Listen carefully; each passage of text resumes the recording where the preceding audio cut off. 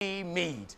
Now, it's hard to believe that this time 12 months ago, he was a struggling understudy. Now, he is a true star of the West End, and here he is performing Any Dream Will Do. Please welcome your Joseph, Mead.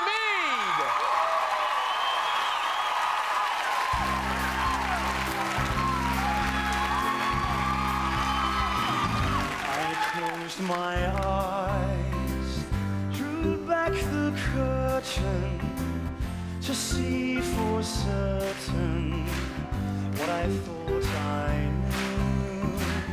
Far, far away, someone was weeping and the world was sleeping. Any dream will do. I wore my coat with golden lining, bright shining, wonderful and new. And in the east, the dawn was breaking, and the world was waking. Any dream will do. A crash of drums, a flash of light, my golden coat flew out of sight. The colors faded into darkness, I was left alone. May I return to the beginning? The light is dimming, and the dream is too. The world and I, we are still waiting, still hesitating. Any dream will do. Give me my color coat, my amazing color coat. Give me my color coat, my amazing color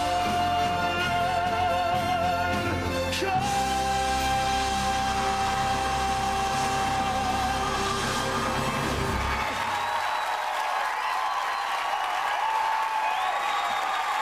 Lee and our amazing technical directions. Well done, guys. Very good. Off you go. Well done.